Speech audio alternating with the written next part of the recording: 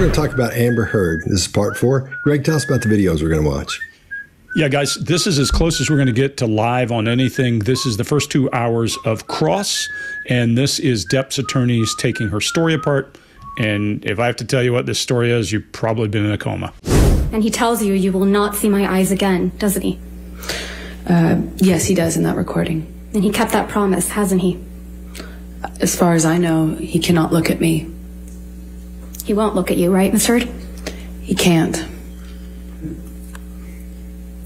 One of the first questions your counsel asked you on direct is, why are you here? Do you remember that? I do. Let's please play Plaintiff's Exhibit 357A, which is already in evidence, Your Honor. And for the record, it's 2122 through 2140.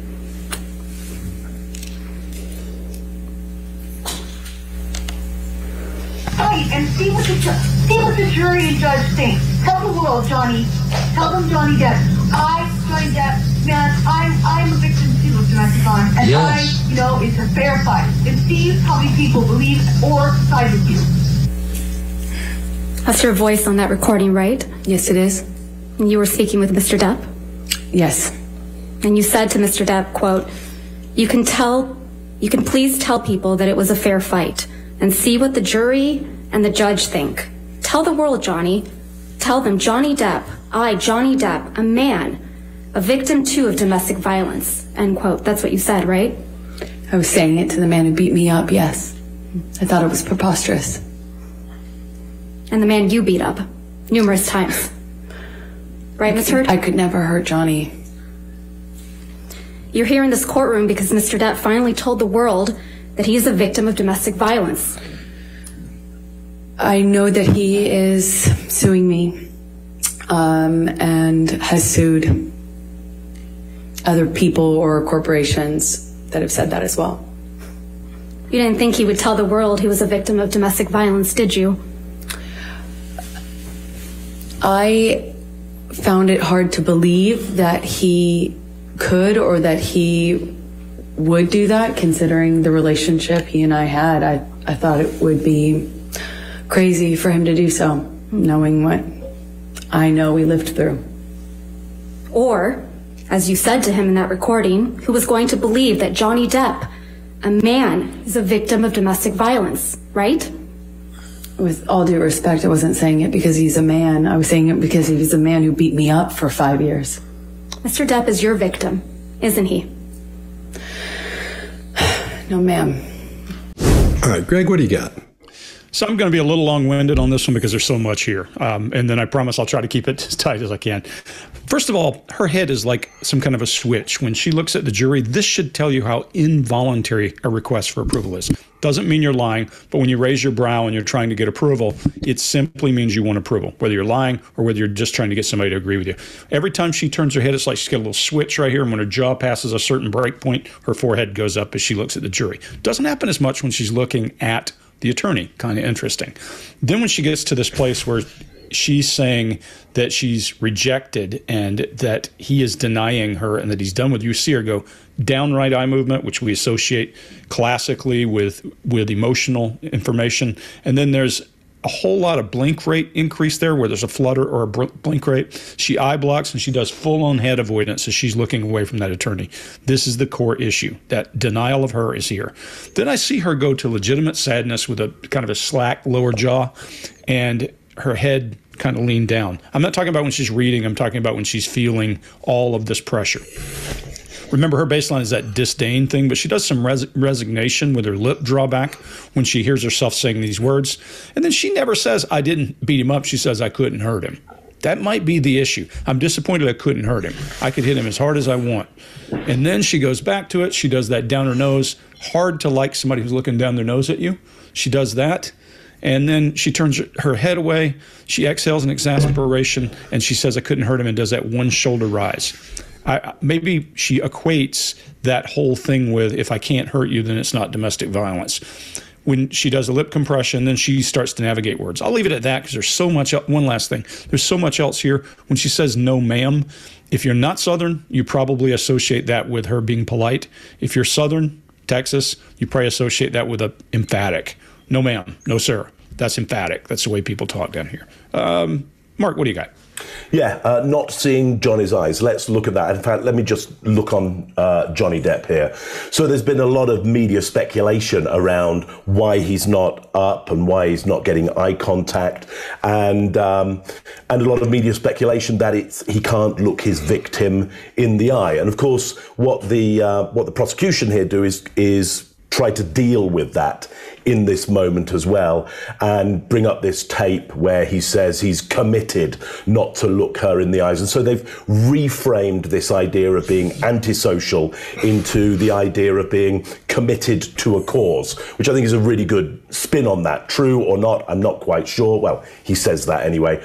But here's what I do know, is that his eyes tend to be down because he's writing or sketching. And both of those things are classic ways to keep your cognitive mind at the forefront and that primitive reptilian brain in the background, so you don't get triggered emotionally by what's going on around you. So it's a class technique that I train other people in as well. If you're in an environment where you think you're going to get triggered by what's being said and get emotional, just write down what people are saying, sketch out what people are saying.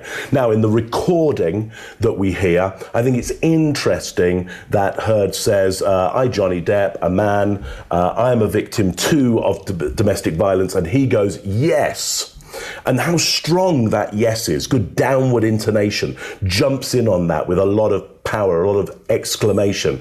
I think he's feeling at this point positive that that is the truth and seen by this. So, good indicator there that he does truly believe that he is a victim of domestic violence. Now, at the same time, he doesn't deny the idea of I too am a victim of domestic violence. So once again, we don't hear a denial that he's any part of domestic violence, and we don't have a denial from Amber Heard. But this is consistent with what we were talking about in the last video. Nobody seems to deny it in any way. Chase, what do you got on this one? Yeah, they did a great job with these questions. I will say that. There's some of them that have problems, and we'll talk about that, but at the moment she's saying, I was saying it to the man that beat me up, there's immediate mouth closure following her answer, which suggests, especially with her baseline, some stress or deception. And this is a calculated answer. And so she has a baseline in court here at the deposition of injecting data. And like I'll ask her a question about one thing, she'll inject data about something else. And the problem with thinking like a lawyer instead of a person who was victimized is that it comes out looking like a story or a pushed narrative. And right in the same moment, there's a complete absence of emotion that we saw initially in response to all of these events. So when truthful people are on the stand, they will show the same emotion, whether being examined and during cross-examination. You'll still see the emotion there. And right at the moment where we're hearing, you didn't think he would tell the world he was a victim. There's a huge inhale followed by a postural retreat. Greg talked about the eye flutter. These are stress behaviors is what we're looking at. And there's a missing perpetrator here.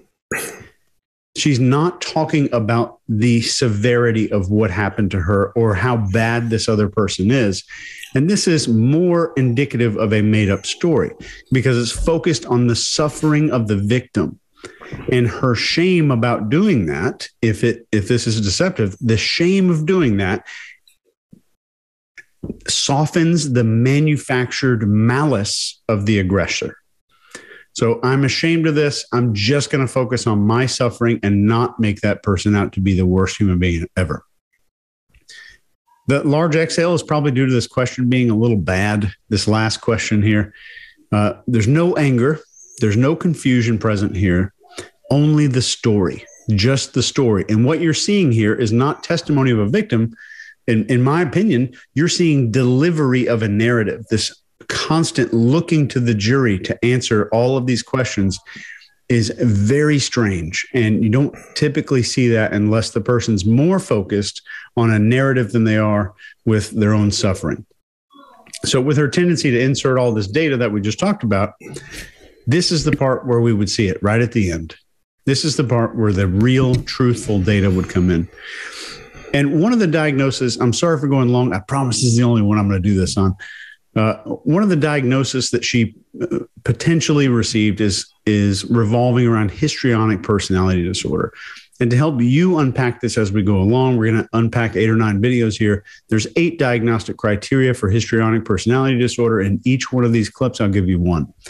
So verbatim from the diagnostic manual, has a style of speech that is excessively impressionistic and lacking in detail. Strong opinions are expressed with dramatic flair, but underlying reasons are usually vague and diffuse without supporting facts and details. Straight out of the diagnostic manual. And we'll get another one next time. Scott, what do you got? All right. When it starts out, she looks right down the barrel of the camera. And I've never seen eye engagement this odd before in court. I mean, her eyes get real big and she's just bang, looks right down the barrel of the camera with her mouth open. And we see those eye flutters, or the eyelash flutters, or the eyelid flutters. And that's, I think, deals with personal pain. Because that caught her off guard when she said, he said you'd never see his eyes again. So I never heard anything that cool before, and I don't think she has either. I mean, who's heard that? I mean, Greg said it was probably from a movie or something. But yeah, but that's pretty hardcore when somebody says something like that and you're not ready for it. So when she brings that up, I think it's a little bit embarrassing for her, but at the same time, I think it's a little bit painful for her. And when she says, "As far as I know, he cannot look at me," she looks at him twice. I mean, she looks at him 2 times. So I think the attorney's playing hardball with her, and it's got her upset and addled. And they're going back and forth, and it's sort of a contest to see who can be the snarkiest and the smartest as it goes along.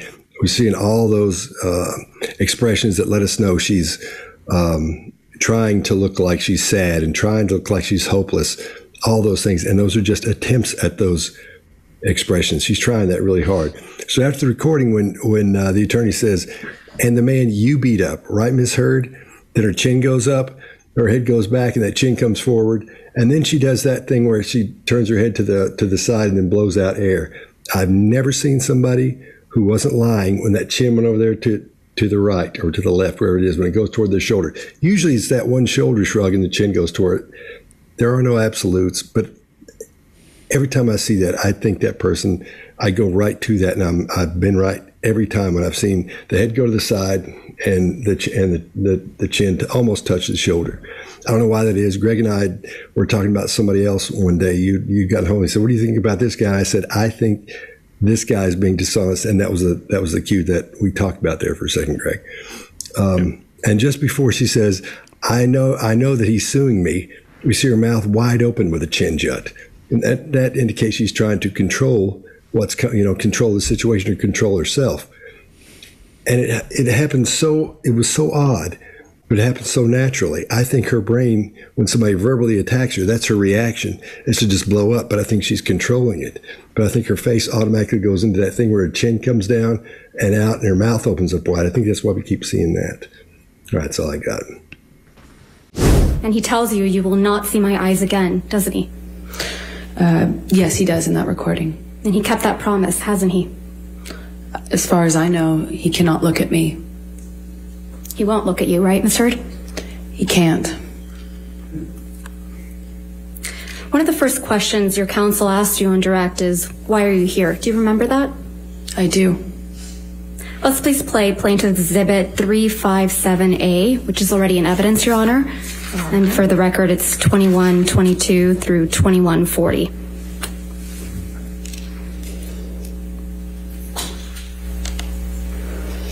And see what the jury and judge think. Tell the world, Johnny. Tell them, Johnny Depp. Johnny Depp, man, I'm a victim too of domestic violence, and yes.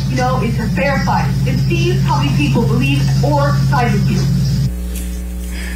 That's your voice on that recording, right? Yes, it is. And you were speaking with Mr. Depp? Yes. And you said to Mr. Depp, quote, you can please tell people that it was a fair fight and see what the jury and the judge think. Tell the world, Johnny. Tell them, Johnny Depp, Johnny Depp, a man, a victim too of domestic violence, end quote. That's what you said, right? I was saying it to the man who beat me up, yes. I thought it was preposterous. And the man you beat up, numerous times. Right, Ms. Heard? I could never hurt Johnny. You're here in this courtroom because Mr. Depp finally told the world that he is a victim of domestic violence. I know that he is suing me and has sued other people or corporations that have said that as well. You didn't think he would tell the world he was a victim of domestic violence, did you? I found it hard to believe that he could or that he would do that, considering the relationship he and I had. I thought it would be crazy for him to do so, knowing what I know we lived through. Or, as you said to him in that recording, who was going to believe that Johnny Depp, a man, is a victim of domestic violence, right? With all due respect, I wasn't saying it because he's a man. I was saying it because he was a man who beat me up for 5 years. Mr. Depp is your victim, isn't he? No, ma'am. You said he hit you and he was wearing rings, right, Ms. Heard? So he hit you with rings on every finger? I don't know if I've ever known Johnny to not wear rings. Yeah.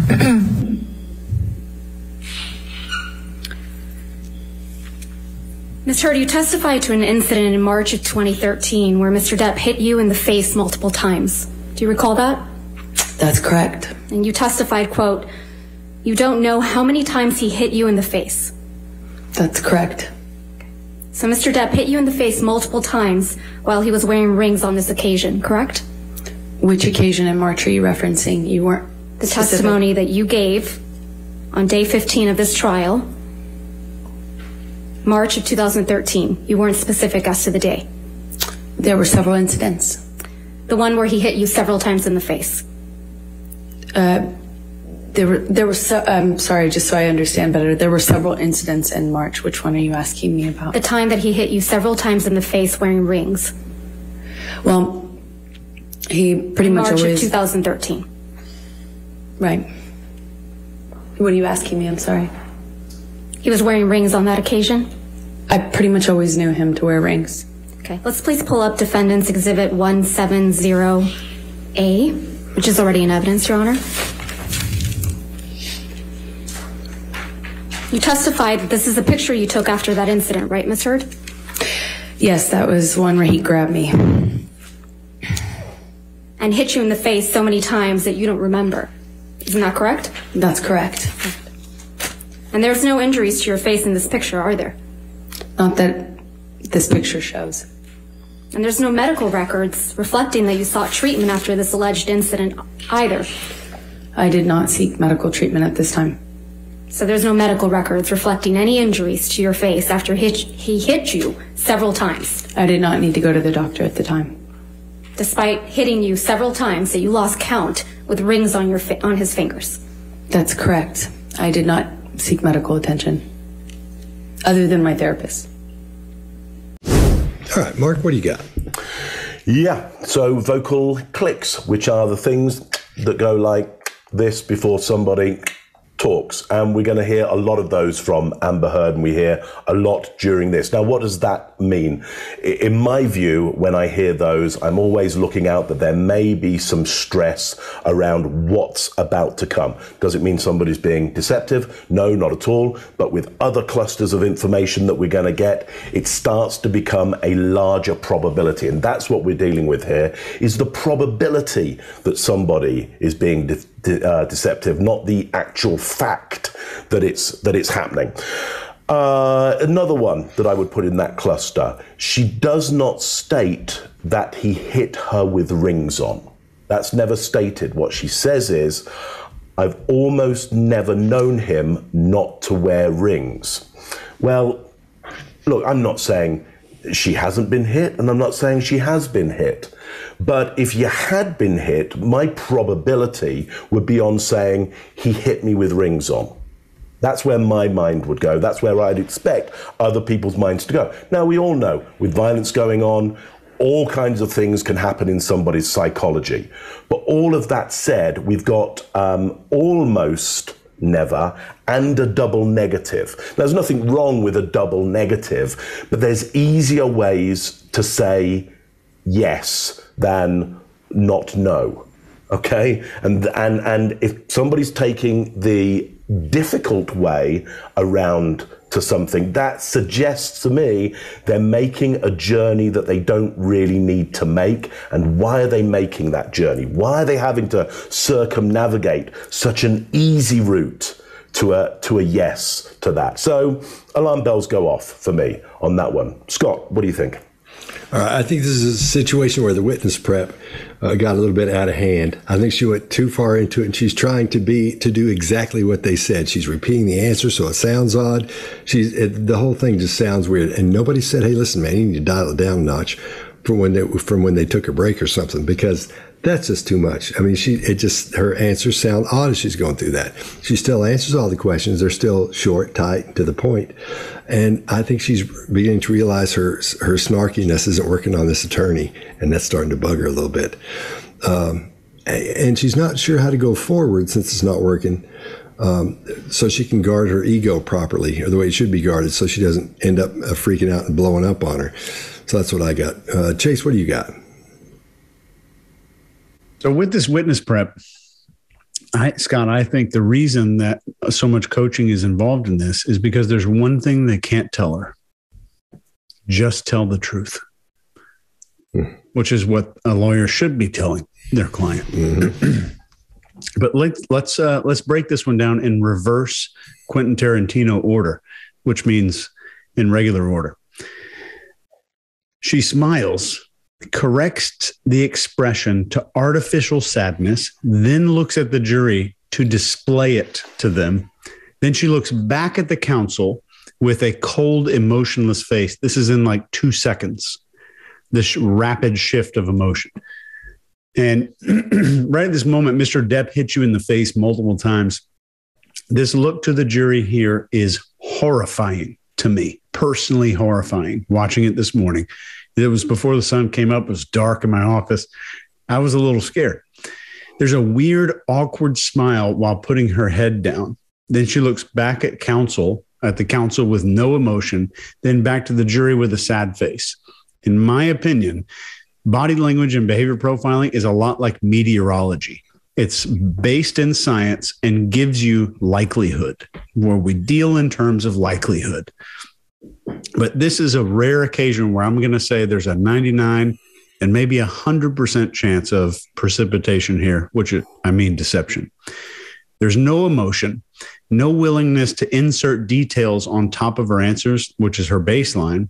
And the jury, I think, are all unconsciously processing this nonverbal behavior.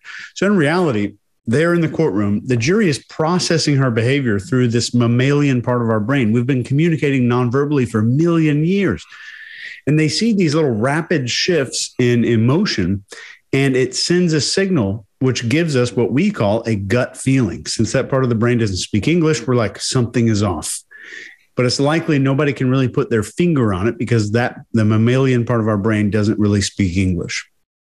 So when we see something off, we get that gut feeling.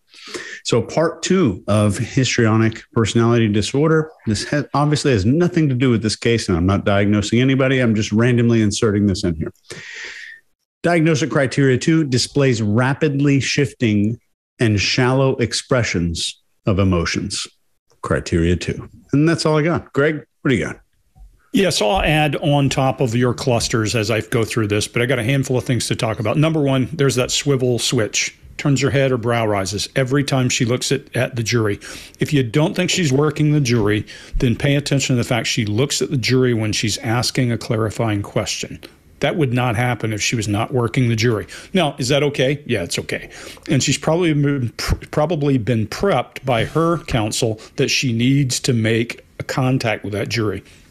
I'll also tell you, I think, Mark, you hit a couple of things dead on right there, where these vocal tics and the lip compression come out around an emotional issue. I think she's containing, and I think what we're seeing here is well prepared to prevent her from doing what she did on the stand in 2016, or on the deposition in 2016, where she was snarky and talking down and aggressive. You don't want that coming out here. So if I'm If I'm the person who's prepping her, I'd say, that's correct is a fine answer. Don't be snarky. That's correct. That's incorrect. You can see that she has there are a handful of things that we know that we can read. She has contempt, and this is not her usual drawn back left side of her mouth, is full bore contempt when she looks at that attorney.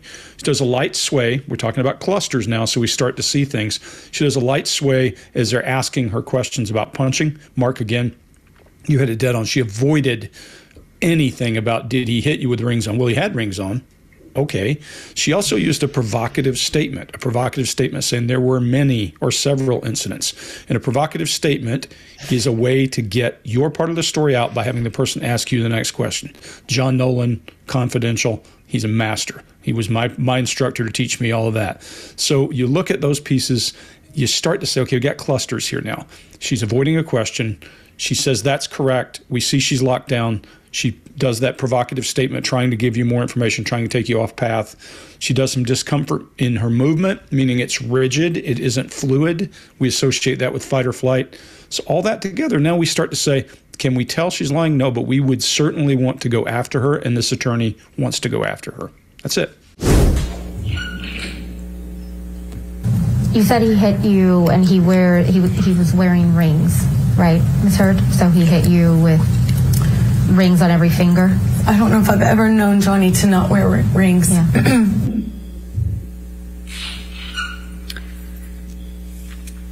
Ms. Heard, you testified to an incident in March of 2013 where Mr. Depp hit you in the face multiple times. Do you recall that? That's correct. And you testified, quote, you don't know how many times he hit you in the face. That's correct. So Mr. Depp hit you in the face multiple times while he was wearing rings on this occasion, correct?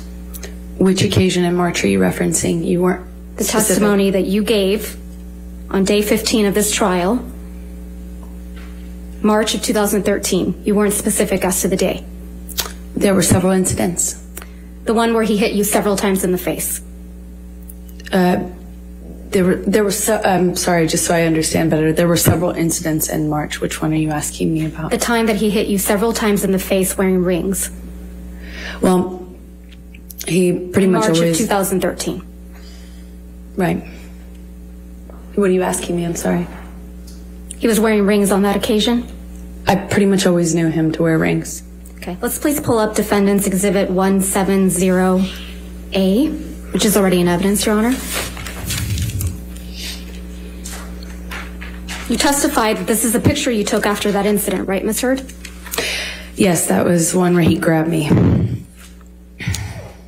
And hit you in the face so many times that you don't remember. Isn't that correct? That's correct. And there's no injuries to your face in this picture, are there? Not that this picture shows. And there's no medical records reflecting that you sought treatment after this alleged incident either. I did not seek medical treatment at this time. So there's no medical records reflecting any injuries to your face after he hit you several times. I did not need to go to the doctor at the time. Despite hitting you several times that you lost count with rings on his fingers. That's correct. I did not seek medical attention, other than my therapist. Ms. Heard, you testified that in January of 2015, there was an incident in Tokyo before Mr. Depp's the film Mordecai's premiere. Is that correct? That's correct. And you told this jury that on this occasion, Mr. Depp was kneeling on your back. That's correct, in the closet. And you also told this jury that you wore a backless dress to the Mordecai premiere that very same night. I did. And you testified that you were checking for bruises in the car on the way to the event to make sure that there were, quote, no visible marks, right? I was checking on my phone after the event to make sure that you couldn't see anything. Your testimony was that you were checking in the car on the way to the event to make sure that there were no marks on your back. Perhaps I misspoke or misunderstood. It was on the way back from it. It was after I was concerned. Concerned that there would be marks in any photographs since we were being photographed at Johnny's press event. And you didn't show this jury a picture of you in that backless dress, though, did you? I don't know what you mean. I'm sorry. you didn't show this jury a picture of you at the Mordecai premiere wearing a backless dress, did you? I haven't had the opportunity to. Okay. I assume you have it? I do. Let's please pull up Plaintiff's Exhibit 1256.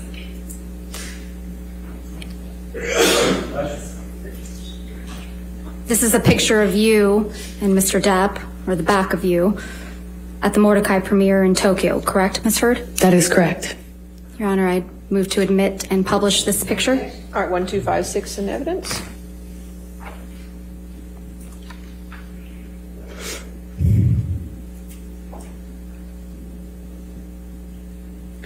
This is you in the backless dress at the Mordecai premiere in Tokyo, right?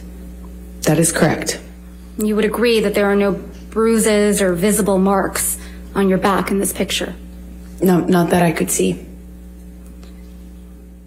All right, I'll go first on this one.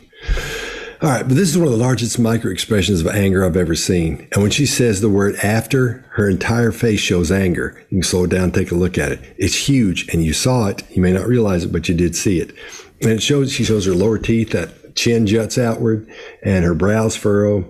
Everything, she squints, everything shows anger on that. It's very brief, really, really brief. It's micro expression. And it actually happens twice, right there when she says after, and then right there, right after it. And then on the word concern, we're seeing anger as well. And all the hallmarks of anger in that spot.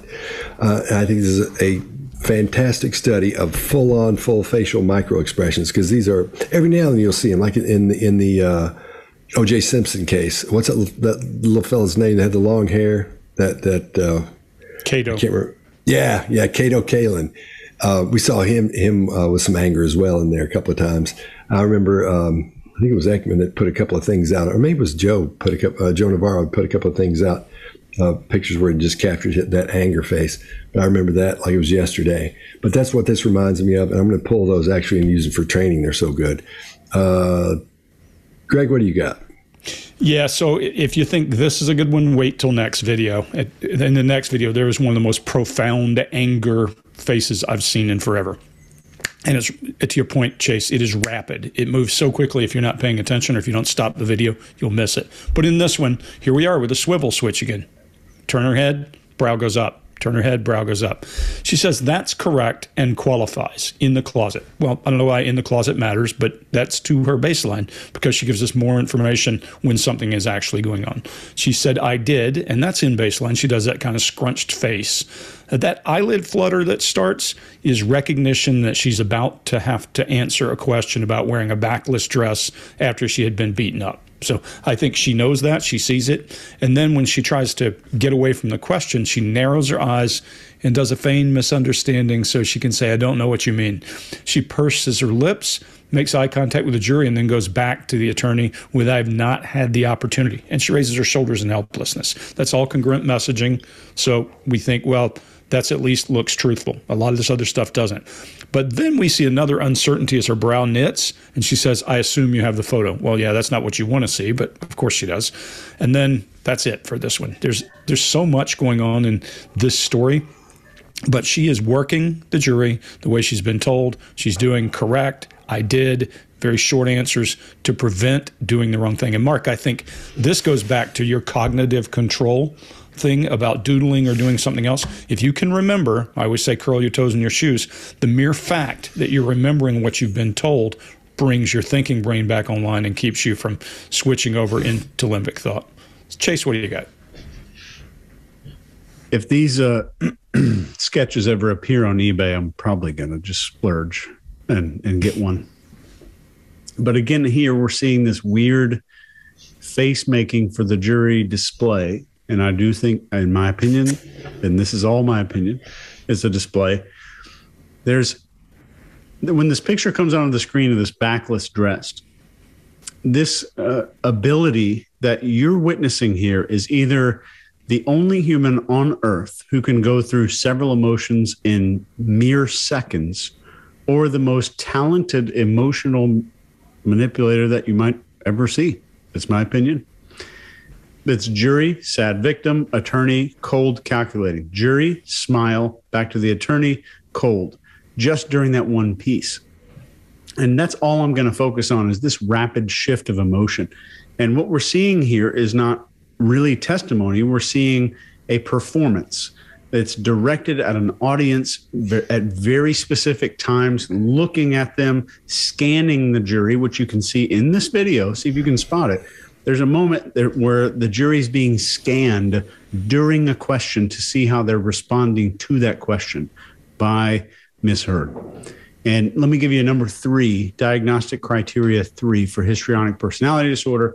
This shows self-dramatization theatrically and exaggerated expression of emotion.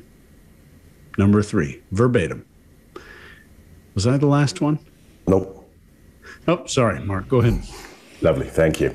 So let me tie a few of those things together, because we've talked a lot about the anger, the contempt, the disgust that we're seeing popping up, but we have to recognize that that's part of her baseline. And one of the first videos we did of Amber Heard, we saw that popping up when she wasn't under stress. And so you might think, well, great, that's probably a good thing for her, that it's part of her baseline and we might be able to discount some of those elements a little bit. Well, unfortunately, probably not, because there's a study out of Switzerland. It's just one study, so you can count it or discount it, but it found a massive correlation between the emotions shown in the face of anger, contempt, and disgust, and something called borderline personality disorder.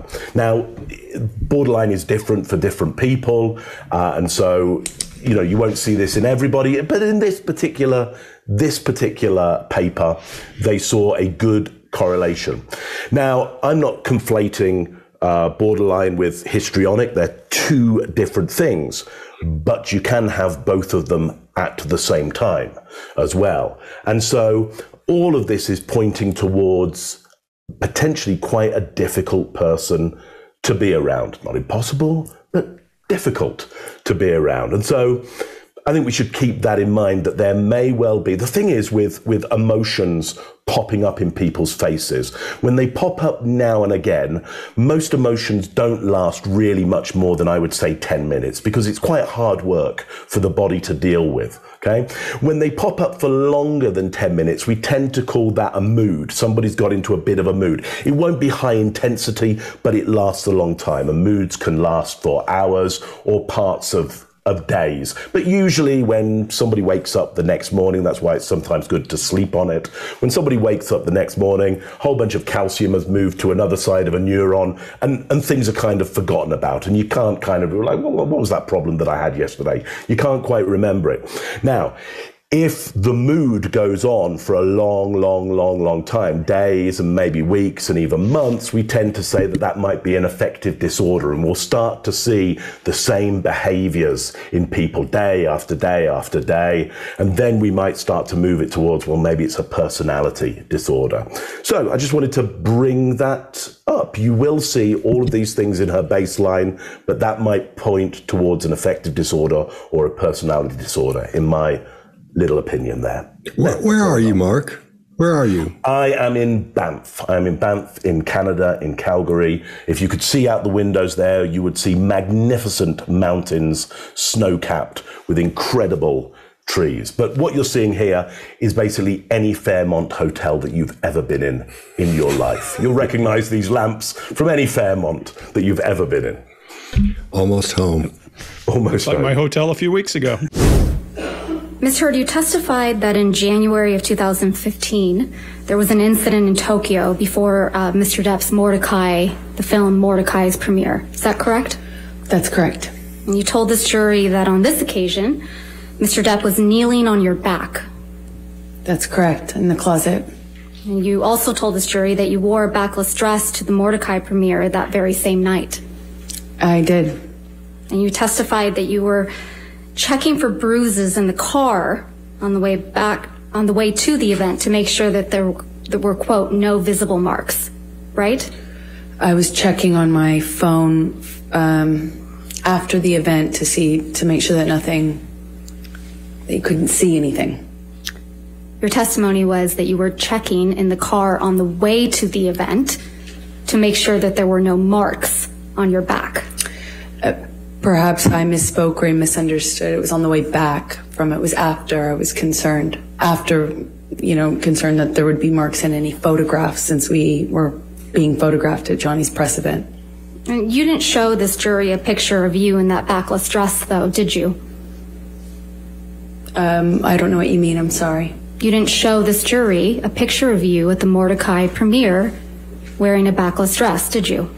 I haven't had the opportunity to. Okay. I assume you have it? I do. Let's please pull up Plaintiff's Exhibit 1256.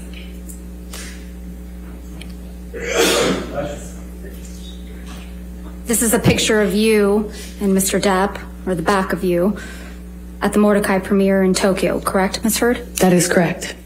Your Honor, I move to admit and publish this picture. Art 1256 in evidence.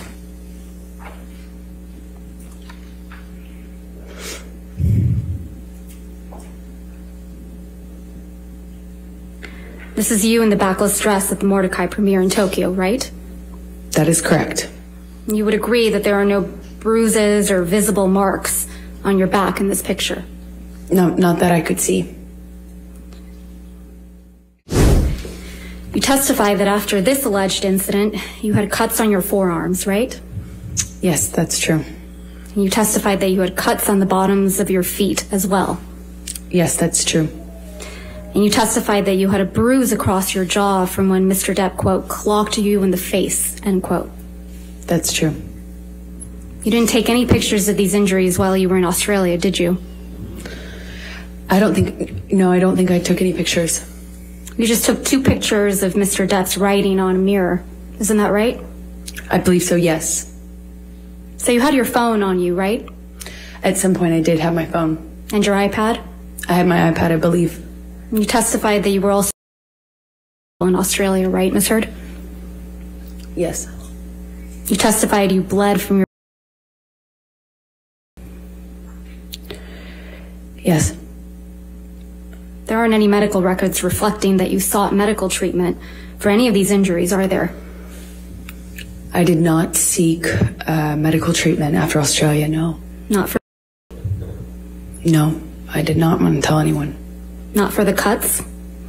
No. Not for the injuries to your face? I didn't need to. Chase, what do you got?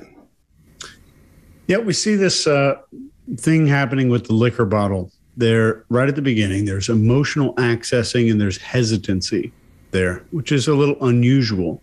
Not a giant mountain of behavioral clusters. And then there's this discussion of bleeding. And this is a different yes than any of the others. It's shortened with some more emotional accessing there. And the cross is talking about medical treatment, the attorney. And Heard scans and calculates the emotional reactions of the jury to the information that's presenting itself during this question about medical treatment, which I find very, very strange behavior. So the third mention of this R word thing, there's a backwards head retreat. And I think the questions could have been a little bit better here. Something like, can you explain why you didn't need any medical attention? So more open-ended we're helping the jury to see the personality of the person that we're talking to. I'm going to leave some of the other nonverbals alone here. I'll give you a histrionic personality disorder, point number 4 here, completely randomly. Uncomfortable in situations where he or she is not the center of attention, may do something very dramatic, such as make up stories or create a scene where they aren't the center of people's focus. And that's all I got. Scott, what do you think? I think I almost spilt this water. Okay, each time she says that's true, we see contempt. And there's a little muscle right here called the buccinator muscle, and that's what pulls that part of her mouth back. And on the third time when she says that's true, both sides are pulled back. Now, some people are going to think they're seeing Duper's Delight. It looks a little bit like it, but it's not. But if you're slowing it down and going frame by frame and all that, you'll see what looks like that. It's not. I promise you it's not what it is. because what's happening is when we see her emotions, they're flipping from one to the other like a card. Bang, bang, bang. Just pull them out really quickly. We're not seeing that morphing from one to the other. Usually when you go, or not usually, every time you see a true emotion, you'll see the emotion, and you'll see it blend with the next emotion as it changes into that emotion. We saw this on the last, in part 3, where it was just boom, boom, boom. She was just clicking through these emotions like flipping through cards, and they would just change automatically. And she's changing them. She has a face she's showing the attorney, and she has a face she's showing the jury. And you can watch that thing change when she's looking that way. Bang, it changes as she gets where Greg's talking about halfway through. Those eyebrows go up and she looks over that way. It's fascinating how she's trying to pull that off, but she doesn't know not to. If she watches this, she will. But so when the attorney says, you didn't take any pictures of those injuries when you were in Australia, did you? Again, we see micro expressions of anger, 2 of them. And at the same time, with her mouth open really, really wide as she breathes out, or she breathes in at that point, and that chin comes down, and we see some teeth there. It happens really, really fast, but you'll see it if you pay attention. And I'm going to say what I think her brain is doing is reacting the way it normally would when she's being attacked by somebody verbally, be it a boyfriend, be it a husband, be it a friend, whatever. When somebody attacks her, she automatically just snaps into that reply of an attack. And I think that's just like a flinch for her at this point. We'll see that in this volatile type of personality, but she's controlling it. But that's what when you see her mouth wide open like that, and those teeth come out and that chin come forward, that's what we're taking a look at, or that's what we're seeing at that point. I'll stop there. Greg, what do you got? Yeah, so one of the best anger micro expressions, full-blown expressions I've seen in a long time is at 25 seconds. When she says, I don't think, there's real anger there. Let's talk about what anger looks like. Her brows are drawn together and down, her lower teeth are exposed, and her eyes are narrow. So she's focusing on you. There's anger there when she's responding to that question. Then she does something really interesting. Chase, to your point about all this emotional change, she does confusion in the brow, then back to anger, and then back to confusion. There's 3 times like that. It's rapid. And I say all that movement in her face I think is real based on what she's feeling. Scott, I think you're dead on. She would usually be very aggressive, I think, and she's been coached to contain all that. And when all that happens, it's got to go somewhere. Well, hopefully you do it in your hands or your feet or somewhere else. But in her case, I don't think this will piss her off, I'm sure. I don't think she's sophisticated enough for that. I think that emotion is coming to the surface and it's going where it goes. When she answers, when she starts off by saying, yes, that's true, to the question you testified that, she does a vocal tick or vocal click to your point, Mark, in this one, which is an odd place, the only one. And then after she answers the question, she does smug face, that little thing where she is looking down her nose at the woman.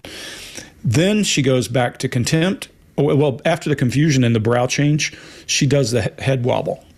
That's not a yes and not a no. That's a head wobble. She doesn't know how to respond, and she's moving her head around. That means something in some cultures, but it doesn't in ours, so it has no assigned meaning. It's her confusion. Then she directs contempt, again, at that questioner, and some anger as her chin's up. That chin's up, you pointed out, Scott, and the narrow mouth. You can't miss that. And she finally answers after saying, yes, that's true. She went from yes, that's true in the last yes to just yes. So something is going on. Do I know that she's telling the truth or lying? No, but what I do see is a pattern. There's a vocal tick, there's anger, there's telegraphing of her emotions, stuff travels through her face rapidly, and then she shows anger, and she closes it out with a shorter answer. All those are indicators. What do they mean? Not sure. Mark, what do you got? Yeah, we'll see that head wobble, the yes and the no together in a video coming up at another important point, I think, Greg. Yeah, we get that vocal click. Yes, that's true. Yes, that's true on the second one. Now, no vocal click before that's true, but a big chin raise there. So with everything that everybody else has put into that, I'm really not sure that anything there is particularly true. Now, when we get on to, did you seek medical attention? You know, we all understand that there are all kinds of reasons why somebody who may have been through a real trauma will not seek medical attention, okay? We get that completely. She says, and it's very rational for this situation, I didn't want to tell anyone. Okay, I think that's a very fair thing to say. But she says later on, I didn't need to. So I didn't want to tell anyone. That's why I don't seek medical attention. And then later on, I didn't need to. Well, this seems a deviation from the first story. And I'm not saying you can't have both at the same time, but I'm saying it's a little bit overly complex. And we know these situations can be complex. But personally, I want to go, well, which one? Which of the ones was it? Was it I didn't want to tell anyone, or I didn't need to? Because both of them at the same time feels a little overly complex to me. Now, I know you'll be able to think of all kinds of reasons why that complexity could happen, but it's fitting into a pattern for me of complexity where it doesn't really need to be. And so I worry that if there's complexity where it doesn't need to be in other places, that here's a place where complexity doesn't need to be as well. And here might be a place where there's deceit or a story or it's not quite accurate. So looks not good to me. I don't quite buy it. That's what I've got on that one. Well, we're going into this next one really quick, and people can take just a second while we're doing this to hit that subscribe button. What do you guys think of this one video, 1 to 100? What do you think the likelihood of deception is? Just this one clip that we just looked at. Yeah, put it in the notes. Yeah, you're talking. Yeah, I'm talking to you guys. Oh, us. I'm at about an 88. I think 88. I'm going with 88. Yeah, I don't know. If, on a 1 to 100, two-thirds of the way there. There's just so much shit in her face normally that some of this is part of her baseline. All that negativity in her face, to Mark's point, makes it difficult to say when she's doing contempt for her. And I think it's normal for a person to have contempt for the attorney who's questioning them. I just don't think she's sophisticated enough to block it and to hide it. So I would go 2/3 of the way there. I wouldn't go as high as 88, in my opinion. I'm going to go, but that's a tough one, man. I think I'm going to go a little high, man. I think I'm going to go, I'm 75%. I think she's, too much going on there. And I agree with you, Greg. She's getting ready. She wants to attack so bad she can't hardly stand it, and that's driving her nuts, man. But I'm going to go with 75. Okay, so I'm going to hedge down from 75, somewhere in between Greg and Scott there, just because I can probably fit in there. There's nowhere left for me now. Here's what I think. I'm not going to say deceit, but there's a struggle going on. It feels too much of a struggle going on, and that's what I don't like. Do I know it's deceit? Do I think there's a struggle? It's hard to tell. Yeah, struggle. And that struggle could be her overriding her desire to say, I think start so, doing that. Yeah, like we saw in the other. So this is where body language alone is so paralyzed compared to controlling the conversation, asking the next question, using an elicitation technique or interrogation ploy to psychologically prod them. We have no control over that part. So, I think it's a good question, Chase. Yeah, what'd you say, Chase? What was your percentage? I just wanted to know what y'all thought. Hell no, we're going to put it in. I think it's a good thing to put in, Yeah, what was your percentage, Chase? What was it? 88. Okay. Well, I'm up there close to you. You're a little bit higher than me.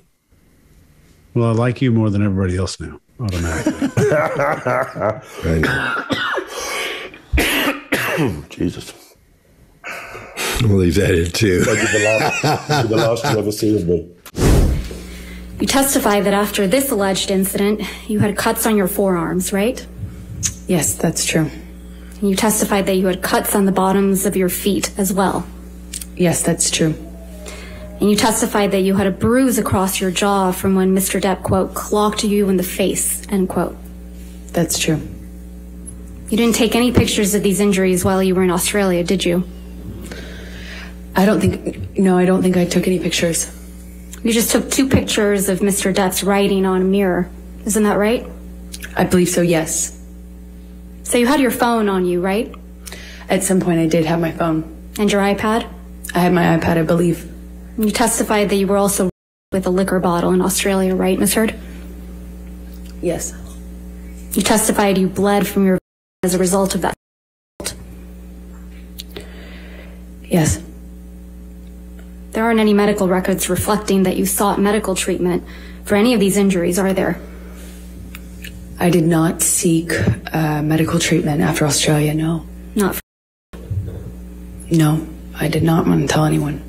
Not for the cuts? No. Not for the injuries to your face? I didn't need to. This is your medical record for December 17th, 2015, isn't it, Ms. Heard?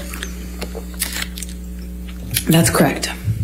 And this record doesn't document any physical injuries on you, does it? I don't think so, no. I don't think I spoke to Kipper. I didn't speak to Kipper that day.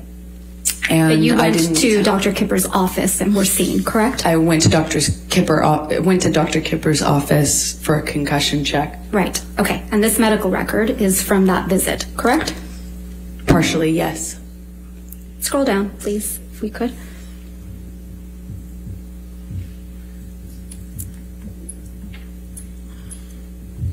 The signature, Kipper, down below. This is the entirety of the medical record, right, Ms. Heard? Yes, what I meant by partial is I didn't talk about what happened to me. I didn't get into my injuries. I didn't get into what happened or ask for anything other than should I get some sort of scan done.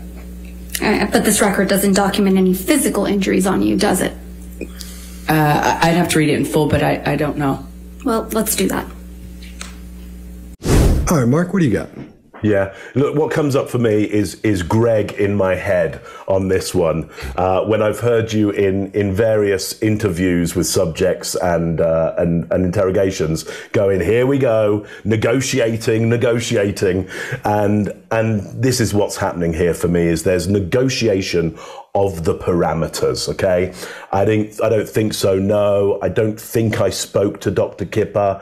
I didn't speak to Dr. Kipper, the idea of partially in there. I mean, there's lots more in there. It's just full of negotiation. Now, does this mean deceit? I think in some cases it does. Certainly there's a struggle going on, but maybe in a court, we should expect some of this negotiation and semantic, well, we get a lot of semantic negotiation come on later on. We should expect some of this negotiation. However, I want you to look over the whole of these videos and think, does she negotiate some of the parameters when she doesn't really need to? I think in some of these cases she does, and in some she doesn't. I think I've got a case further on where I think it's very fair that she negotiates the parameter. But by the way, and I just want to call out, I'm sure as we all do, I think it's Camille Vasquez who's the questioner, who's the examiner. Oh man, here. She's awesome. I mean, if anybody comes out of this, never a star and never wanting for it, like that's a lawyer who will always be on demand. Yeah, I think always going to be on demand. What an incredible lawyer! What a brilliant example of calm, assertive, a little bit snarky when she needs to, just to kind of twist the screwdriver a little bit, but just incredible. Greg, what do you got on this one? Yeah, I agree with you. She's negotiating a question at every turn. She does a single shoulder, and I'm going to hit just very few. If you're always going to say that is correct, that is incorrect, that is true, that is not true, you suddenly don't start stammering around things where you need to negotiate. That tells me what's going on inside your little head. And that's why source leads, when you're talking to a person in the interrogation room, and they always give me short one-word answers, and they suddenly give me a long answer, guess what? There's the bear trap. And that's what she steps into here. And she thinks that she's going to dance around it a little bit. And this attorney does a great job of locking her down. So she starts with, that's correct. She does a single shoulder rise at one time out of baseline when she says, I didn't talk about my injuries. Well, why would be my question. Why? And she gives just rambling information to try to cover that why so that she doesn't have to answer anything. A little bit of chaff there, a little bit of spitting out information so that you'll let her move on. She edits as she speaks when she says, I don't think, I didn't. I'd stop right there and say, which is it? You don't think or you didn't? Which is it? Which is it? Which is it? And you lock her down. Of course, she's got an attorney who will stop that from happening. One other thing, if you're her and you're drinking a glass of water, this is free advice to you. If you're on the stand and you're drinking water and somebody asks you a hard question, don't gargle the water and damn near choke to try to help them out by answering their question. Take your time, finish your water, set your bottle down, and answer the question. Give yourself time to think. Interesting, she didn't do that. She tries to avoid the question by saying, I would need to read in full. She does kind of what I would call a prim face, like a little schoolmarm face. And she goes, well, okay, then, and you see the uh-oh occur in Amber's face. It's a beautiful moment. Scott, what do you got? Right. I think we're seeing all the cues of someone thinking while they're trying to appear at ease. And I think it's because she's in cognitive overload. She realizes when the attorney brings up this, the health document, there's going to be trouble there. It's going to be against her. So what she's doing, she's trying to think and run these scenarios of what she's going to answer by what she thinks the question is going to be. Mark's Hotel room, may I help you? Room service. So she's running these scenarios of how the answer might end up and what her answers are going to be before it even finishes. That's what's putting her in cognitive overload. That's why she starts stuttering. And when she says she went to the doctor for a concussion check, she shows a stress mouth or disappearing lips or lip compressions. Some people call it. I call it stress mouth because that's what you see, for example, in congressional hearings when someone, especially when their integrity is questioned, you'll see those lips disappear. They'll compress them and they'll completely disappear. And that's what we're seeing in this case. I call it stress mouth because they're under a lot of stress at this point. Also, her eyes are wider than they've been up to this point in this series of videos we've been watching. And that's because she's keeping her eye on the attacker. Also, watch how many times she doesn't look at the jury during this. Check that out. And that gets worse as we go along, when she nails her with something. But I think when she goes to the doctor and she's supposed to have been being beaten, she doesn't show me the injuries. I understand that, like Mark was saying earlier, about not talking about that. That makes sense. Some people don't want to talk about that. But I think we're seeing her in panic mode, and she's trying not to derail herself as she gives these answers and try not to give anything away. But I think she's in cognitive overload, and it's just like I get when I get on here and I get talking too fast and words start running into each other. That's what's happened to her. She's trying to think about what she's going to say next. Chase, what do you got? I agree with the guys. I've been crossing stuff off of my list here nonstop. And that's one of the things, like, if you don't know this, we don't review this before together. We don't compare notes. We don't do any of that stuff. So when you see a lot of us kind of looking down and doing that kind of stuff, we're crossing off what somebody else is covering. But right at this moment where there's the words concussion check, right at that moment, the lips tighten around the teeth. They start stiffening while still leaving the lips parted. And I was struggling with this morning, going through these videos, and I had to call in the big guns. So I spent 20 minutes on the phone with Joe Navarro this morning, sent him this clip, had him analyze it, go to this exact thing, because I needed some feedback from the Godfather here. So this is from Joe Navarro here. Communicating severity is what this means. It's hard to fake. And it typically indicates negative emotions, that a person is going through or thinking about negative emotions. And I told Joe I would say this just to basically brag that I had his number.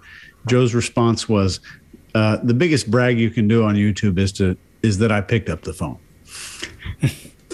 But that's from Joe, not from me. But let's quickly talk about what I mean with this small movement of the muscles on the face. When somebody wants to fake something, it's going to be big. It's not often going to be small because they want it to be seen by other people, especially if the jury's 30 feet away. And right at this moment when we're hearing, I didn't talk about what happened, she literally told the doctor that she bumped her head while standing up. You know how I know that? Because it's written on the medical paper right there on the screen.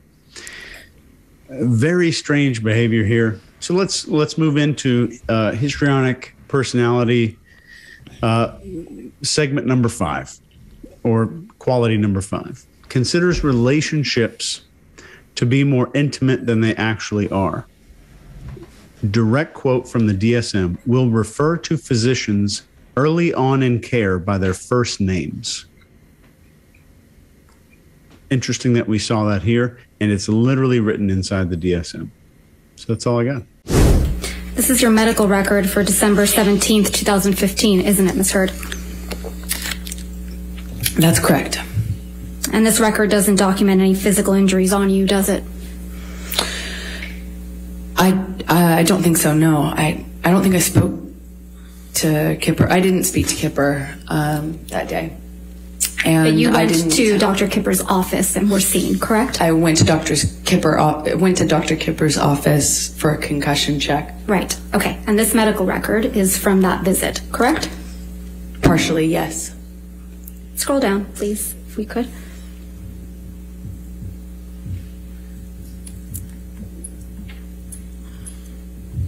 The signature, Kipper, down below. This is the entirety of the medical record. Right, Ms. Heard? Yes, what I meant by partial is I didn't talk about what happened to me. I didn't get into my injuries. I didn't get into what happened or ask for anything other than should I get some sort of scan done. But this record doesn't document any physical injuries on you, does it? I'd have to read it in full, but I don't know. Well, let's do that.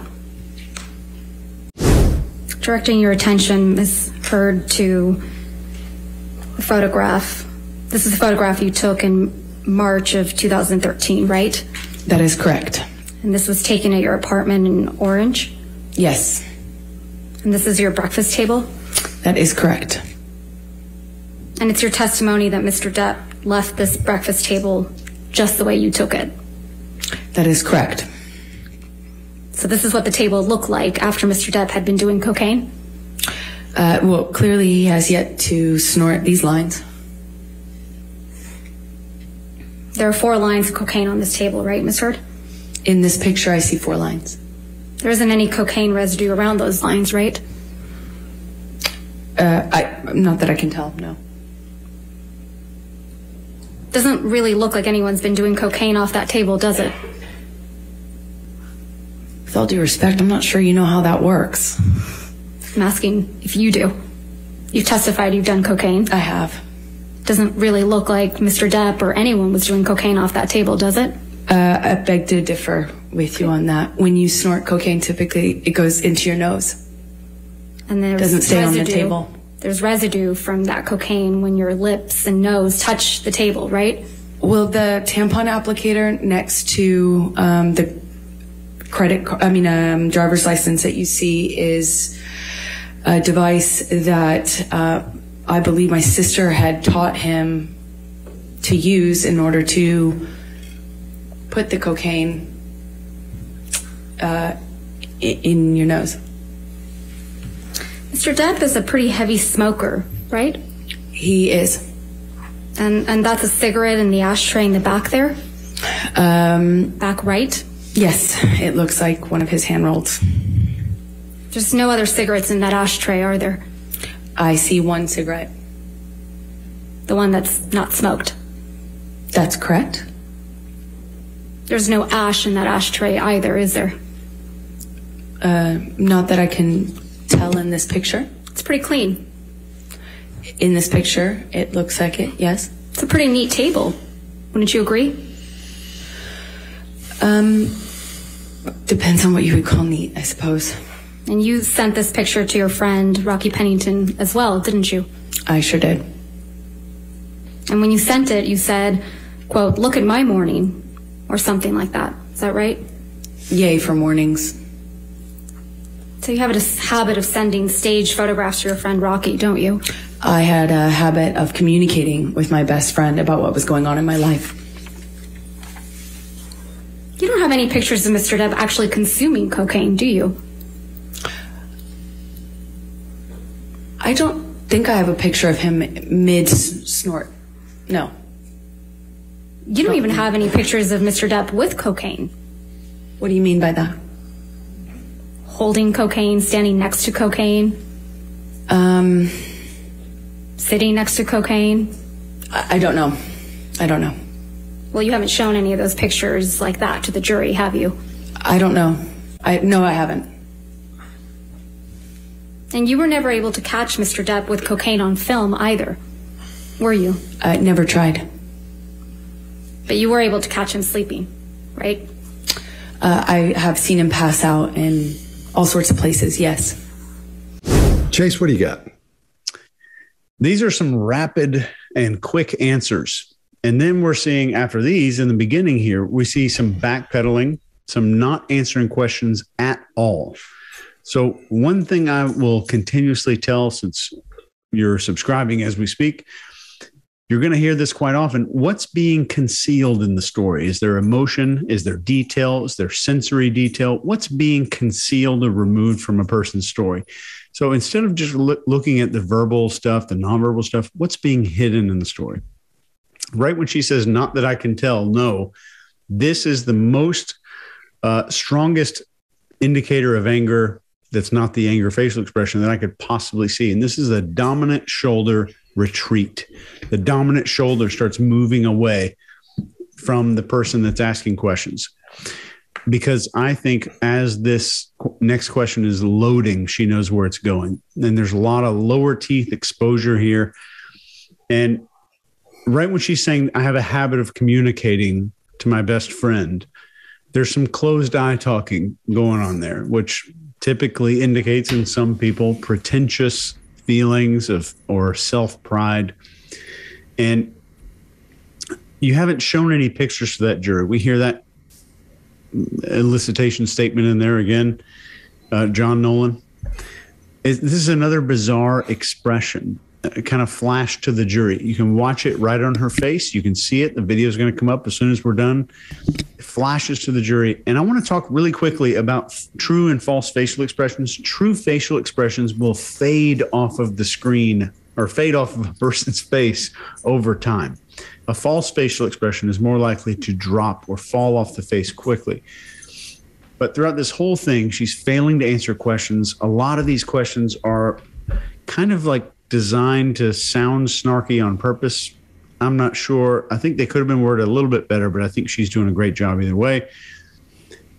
Staging photos question is like, I think a way it could have been asked is like, is your testimony here today that you didn't adjust a single aspect or detail of a single object on this table before taking this photograph?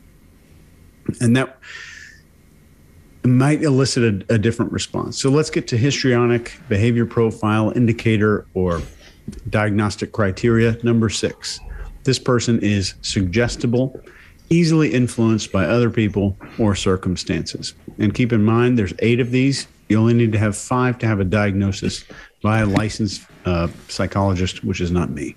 Mark, what do you think?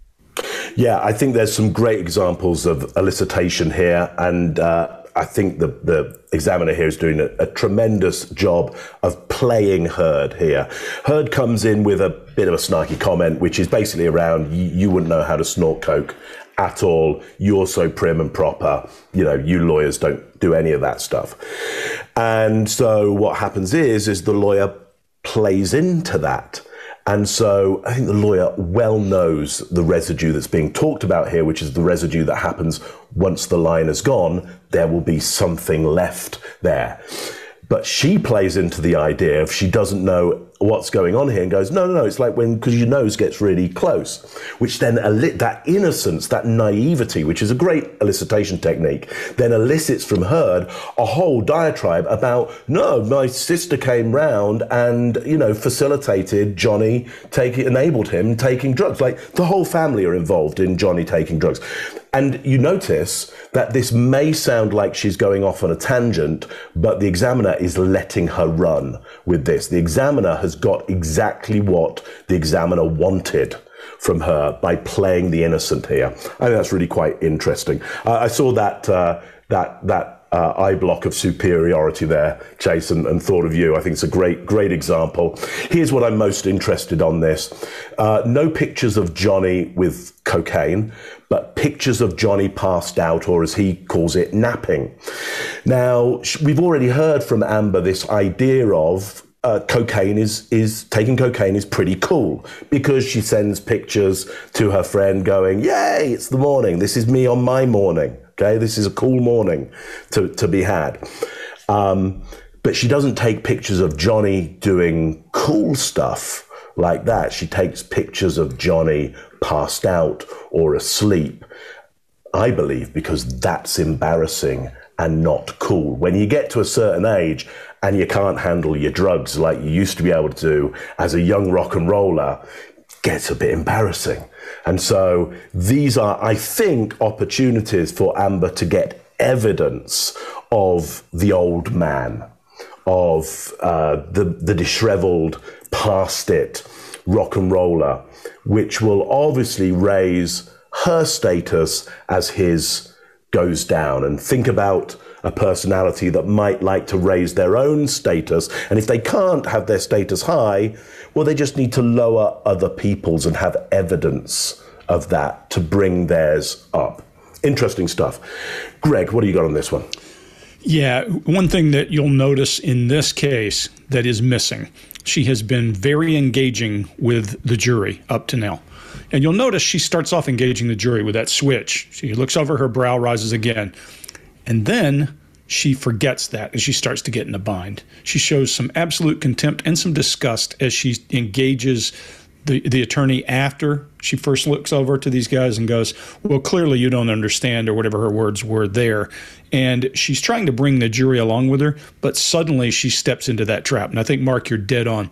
The attorney uses naivete, which means I'm feigning not to understand a complex thing, so you explain it to me. It preys on our natural instinct to teach. So what you're doing is that she then starts to spill information, and she has a rational response for why there is no residue left and that kind of thing. And then as she's moving through that, you can't miss that she forgets to engage the jury for a long period of time in there. That means she's fallen into this and her brain is working on whatever the problem is. And I think she starts to realize then that she's fallen into this.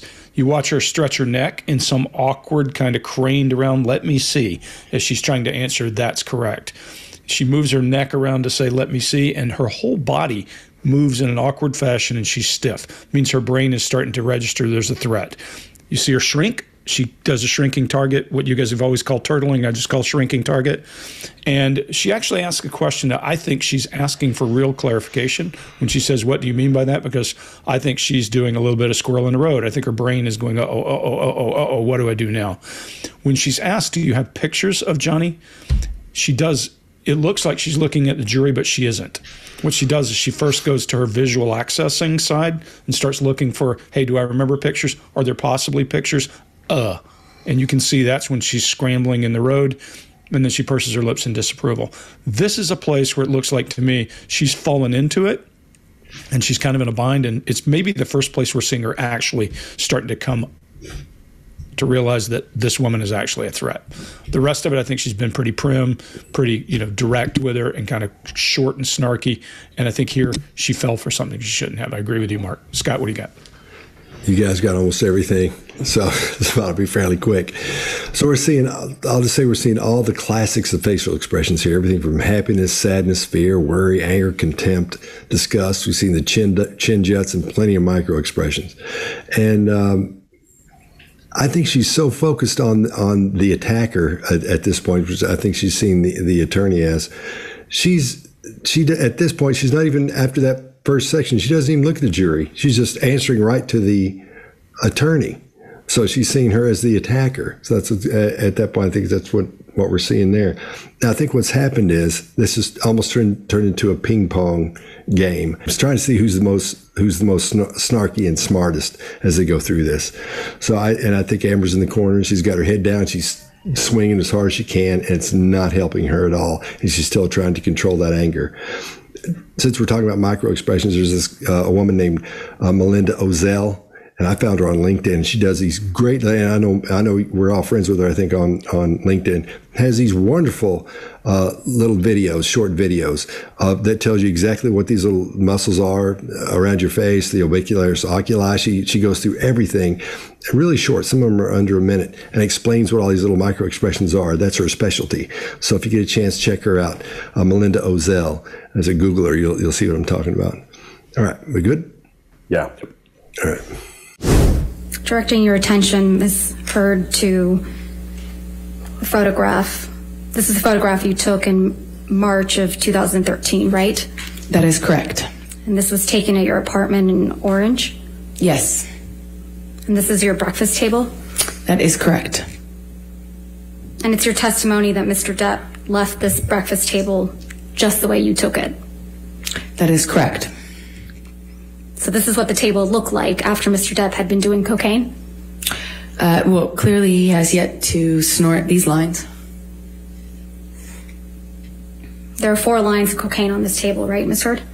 In this picture, I see 4 lines. There isn't any cocaine residue around those lines, right? Not that I can tell, no. Doesn't really look like anyone's been doing cocaine off that table, does it? With all due respect, I'm not sure you know how that works. I'm asking if you do. You've testified you've done cocaine. I have. Doesn't really look like Mr. Depp or anyone was doing cocaine off that table, does it? I beg to differ with you on that. When you snort cocaine, typically it goes into your nose.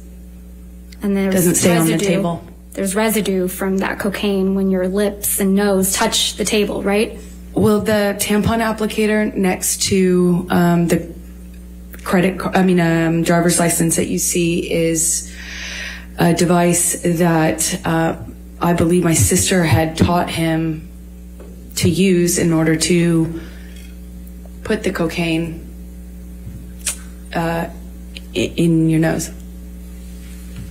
Mr. Depp is a pretty heavy smoker, right? He is. And that's a cigarette in the ashtray in the back there? Back right? Yes, it looks like one of his hand rolls. There's no other cigarettes in that ashtray, are there? I see 1 cigarette. The one that's not smoked? That's correct. There's no ash in that ashtray either, is there? Not that I can tell in this picture. It's pretty clean. In this picture, it looks like it, yes. It's a pretty neat table. Wouldn't you agree? Depends on what you would call neat, I suppose. And you sent this picture to your friend, Rocky Pennington, as well, didn't you? I sure did. And when you sent it, you said, quote, "Look at my morning," or something like that. Is that right? Yay for mornings. So you have a habit of sending staged photographs to your friend Rocky, don't you? I had a habit of communicating with my best friend about what was going on in my life. You don't have any pictures of Mr. Depp actually consuming cocaine, do you? I don't think I have a picture of him mid-snort. No. You don't even have any pictures of Mr. Depp with cocaine. What do you mean by that? Holding cocaine, standing next to cocaine. Sitting next to cocaine. I don't know. I don't know. Well, you haven't shown any of those pictures like that to the jury, have you? I don't know. No, I haven't. And you were never able to catch Mr. Depp with cocaine on film either, were you? I never tried. But you were able to catch him sleeping, right? I have seen him pass out in all sorts of places, yes. You testified under oath that, quote, "the entirety of your divorce settlement was donated to charity," end quote, didn't you? That's correct. I pledged the entirety. No. Ms. Heard, my questions. Your counsel will have time to redirect you after. You testified under oath, quote, "the entirety of your divorce settlement was donated to charity," end quote. That is correct. I pledged the entirety. I'm going to move to strike everything after yes. All right. There's nothing to strike here. No. Ms. Hurt, this is really inappropriate. I'll sustain the objection and we'll just move forward. Thank you. Let's move forward. Next question. Under oath, that statement wasn't true, was it, Ms. Heard? I'm sorry, I don't follow your question. Sorry. You testified under oath, quote, "the entirety of my divorce settlement was donated to charity," end quote. That statement wasn't true. It is true. I pledged the entirety to charity. The statement... When you say you buy a house, you don't pay for the entire house at one time. You pay it over time. Ms. Heard. All right, next question, please. Thank you. That statement isn't true today, as you sit here today, is it? It is true. I pledged the entirety. But you didn't donate it. Unfortunately, you didn't donate it. It's a yes or no. I haven't been able to to fulfill those. So that's a no, right, Ms. Heard? I made the pledge. I want to be very clear. I pledged the entirety. I haven't been able to fulfill those pledges because I've been sued. You had all of the $7 million for 13 months before Mr. Depp sued you, and you chose not to pay it to the charities you pledged it to. Is that correct, Ms. I Heard? disagree with your characterization of that. All right, Greg, what do you got? I'll try to keep this one as tight as I can. She starts off with a real hard contempt face looking at the attorney. She conditions the question. Here we go again. Instead of saying she donated, she said, I pledged. Then she goes to eye blocking. The attorney puts her on notice and starts to illustrate and tell her exactly what to do. And then one of my favorite parts of anything we've seen is she gets to this emotional head tilt where her eyes are down to the right. Lips are drawn and her eyes are narrow. That's pre-conflict body language all day. If you can't recognize that, you're probably going to get in an argument with someone today. Then she conditions the question again with I pledged. Then she goes to hard eye contact with low blink rate because she realizes this is a threat. And then this is her saying what she thinks she's going to be able to get away with, and she doesn't. She goes to full-on rejection. Desmond Morris tongue jut for rejection, her chin out in defiance. She changes her cadence, and then she's full of contempt and sarcasm as she's working her way through. Her blink rate increases, and then the final blow is she conditions the question, softens the question, and distances the question with, I disagree with your characterization of that. Now, what's happening here is all that stuff that these attorneys have caused her to put in place to cover up 2016 Amber has slipped. And we're starting to see 2016 Amber slide out of here. Chase, what do you got? Yeah, one thing you'll notice is she's using the same tactics around avoiding truth around donation as she is around all the instances of violence. And right when the judge says, let's move forward, right here, I want you to watch this. I think Heard thinks that her games are working and wrongly assumes that the sustained objection means that her attorney won. I do think that that's exactly what we're seeing. She sits upright. There's condescension on the face. The chin goes up. This is a challenge behavior. She's showing genuine joy in the game that's going on right now with this word salad testimony. And we can upgrade this maybe to Mark's favorite word. It might be a word lasagna. But under oath, that statement wasn't true, was it, Ms. Heard? So we hear that from the opposing counsel. And I want you to watch the eye flutter. This is strange because it really stands out here. And this helps her to delay the process and continue the game of deception that I believe she is genuinely enjoying, in my opinion. And when she says, I disagree with your characterization of that, there's a dismissive head tilt. She feels, I think, entitled and almost proud to have learned these new methods of linguistic manipulation. And those words are from her attorneys. I would bet on it, at least $4. On a side note, this stone cold attorney sitting next to Depp is finally showing some emotion. This is the first time we're seeing him do anything. I think the entire courtroom is in disbelief right here at how someone could weave such a deep-rooted web so openly and blatantly. And it might help us to ask ourselves the question, what kind of person would be comfortable doing all of this? So finally, histrionic number 7 or 8 here. Personality disorder indicator, uncomfortable in situations where she is not, or he, the center of attention, does things dramatic like creating stories or a scene to make themselves more of people's focus. And one more is using themselves or their body to gain attention from other people. Scott, what do you got? All right. I think she knows she's busted. And that's when her nose goes up and that chin goes out and she looks down her nose at the attorney.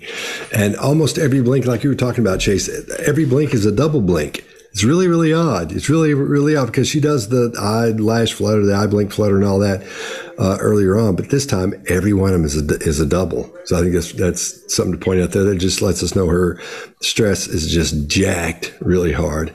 And at the same time, when she looks back and forth from the jury, we see that head, when she turns, her head does a thing where it goes back and forth like this. And it's just this little wavering thing back and forth. I think that's an adapter. Any repetitive behavior, we see that as an adapter, a way to get rid of that built up stress or tension. And she's really tense and really stressed right here. And I think that's what's happening. Mark, what do you got? Yeah, so negotiating the criteria here, it's argumentative and it is semantic. It's a semantic word, lasagna, I think there. But I actually think that's what she's doing has some reasonable nature to it at a semantic level. And she is accurate that in large gift giving, you don't give it all at once. Just in the same way, however, that Anna Sorokin was accurate when she said rich people borrow money. That's true as well, okay? But really what's happening here is the trying to get out of that timeline of you didn't give all the money immediately. Well, I pledged it, yeah, but you didn't give it. So there's a semantic argument going on here.